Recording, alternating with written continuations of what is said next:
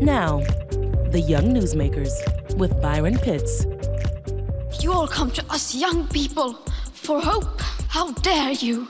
A remarkable address at the United Nations Climate Action Summit today.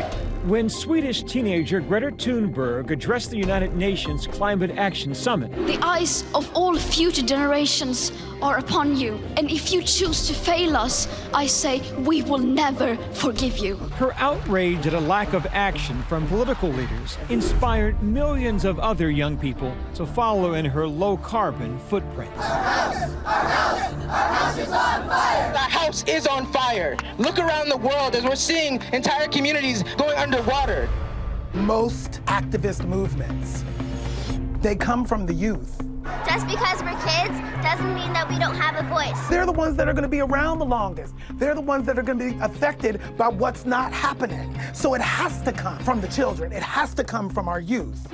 And young activists like Greta inspired a global day of protest in September. But it's looking like this will be the largest climate protest in our planet's history. I'm a huge fan of activism. I think it is one of the pillars of power that can topple all the other pillars of power. Immigrants are welcome here! Young activists took the immigration battle to the steps of the Supreme Court in November as the court heard the case to end the DACA program. The program protects undocumented immigrants who arrived in the U.S. as children and are known as dreamers. Lives are at stake. We are taking human lives and we are using them as if we were disposable. Up on Capitol Hill, 2019 saw more than 100 freshman congresspeople sworn into office in January. Among them was the youngest woman ever elected to Congress, New Yorker Alexandria Ocasio-Cortez. At 29 years old, she became the young standard bearer for progressive Democrats unafraid to take on her critics. Our villain of the day, Congresswoman Alexandria Ocasio-Cortez. Even within her own party. Good morning, everyone. I'm going to take you along.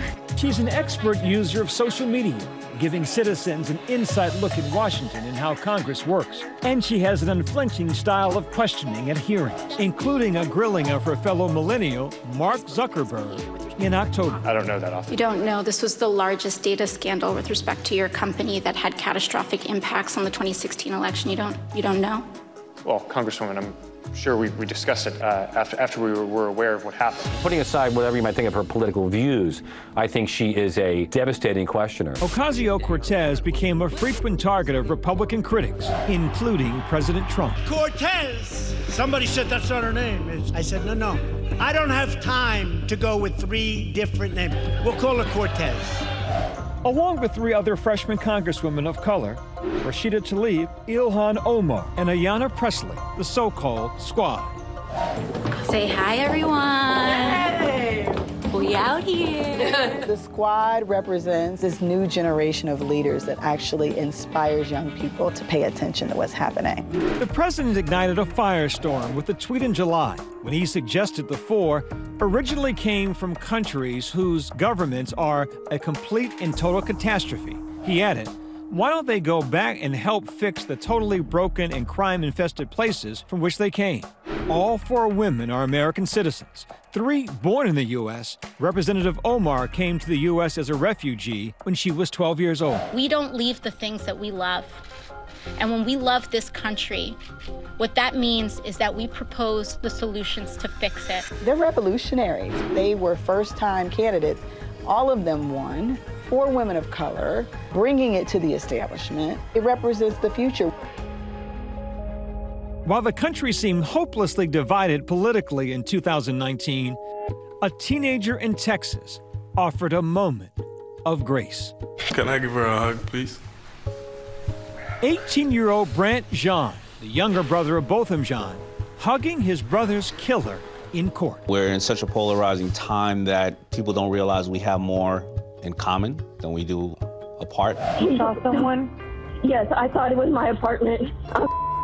Former Dallas police officer Amber Geiger was sentenced to 10 years in prison for shooting Botham Jean in his own home, which he mistook for her own apartment. And I ask God for forgiveness, and I hate myself. If you truly are sorry, I know I can speak for myself. I forgive you. I want the best for you. because I know that's exactly what both of them would want you to do. Emotions after the sentencing ran high, even within the victim's family. It should have been 25 to 99. But Brand explained to ABC News it was his decision alone to forgive Guy. Every time I ask God for forgiveness, he forgives me. So who am I to not forgive someone who asked? I think that showed that if that person can forgive, any of us and all of us can forgive. Through grief and from a teenager, a reminder to the nation of how the power of forgiveness can unite us.